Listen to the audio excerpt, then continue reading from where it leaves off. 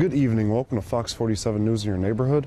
I'm Travis Hicks. We're in the home stretch of this election cycle. Candidates have a few more days to make an impact and shore up votes. Both candidates will be making their way to Michigan before Tuesday, starting with Vice President Kamala Harris, who will hold a rally at Michigan State University Sunday. The mixers are working overtime at Sweet Encounter Bakery. Owner Nikki Frazier and her crew are putting the finishing touches on a special batch of cupcakes.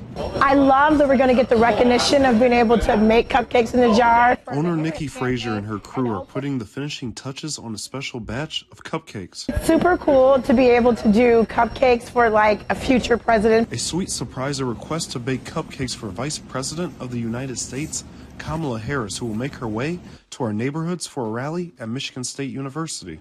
And the fact that it helps our bottom line is even better. So I appreciate the fact that they're helping to stimulate the local economy. Frazier says this is a once-in-a-lifetime experience. And it'll further help grow our businesses, which we want. That will help put her small business and our community on the map.